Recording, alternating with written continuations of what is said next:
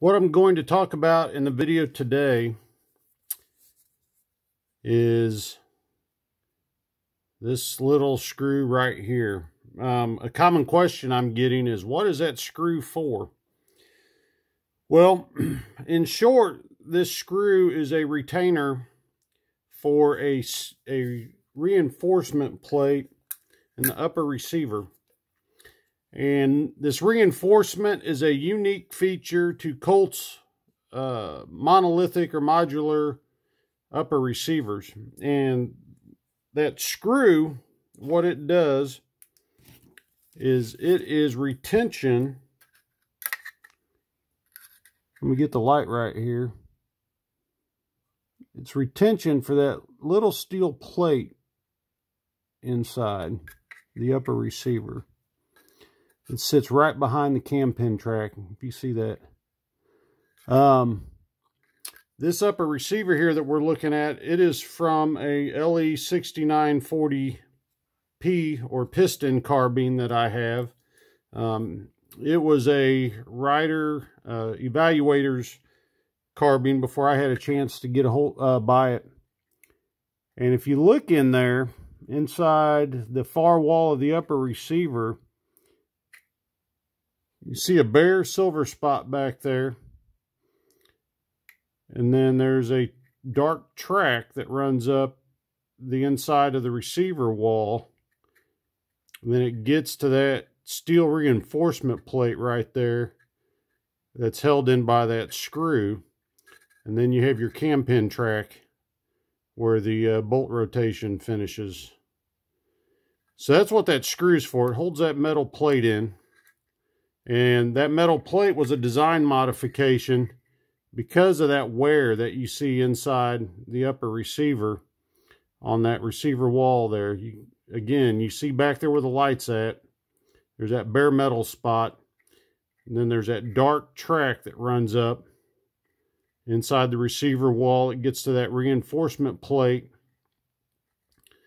And where that reinforcement plate is at is where the damage was the worst to the upper receiver. And again, this is a feature only in the Colt's one-piece upper receivers. Now, it is often said that that modification is on all of Colt's one-piece upper receivers, and that's not a true statement. I'm going to show you a couple examples here. So there were some LE6940Ps that were made before the modification existed. And not only was the modification put on the piston uppers, it was put on the DI uppers also, the gas impingement uppers. This upper receiver here you've seen in a previous video. It's a prototype. And you'll notice they put the screw in this. This one has a smaller cam pin track. You'll notice it's got a screw here. I'm going to move that off to the side.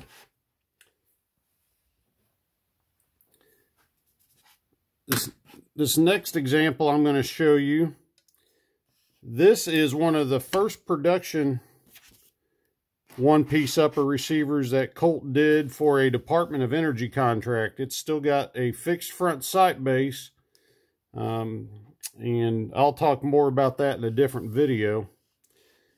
But you'll see here, again, this upper receiver here is an earlier production than this piston upper. You'll see it's got the smaller cam pin track, and it does not have the reinforcement. And then one other example I'm going to show you is on my Colt IAR 6940 upper receiver. You'll notice this has the larger cam pin track, but it does not have the reinforcement plate in it. And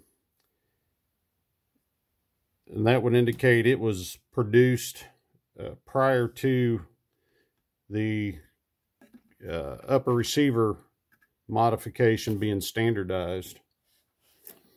Chris Bartacci talks about this in a couple of his videos that he did under Small Arm Solutions page on YouTube as well.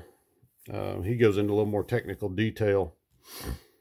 But I just thought I'd do this quick video to give you guys a look at that and to answer that question.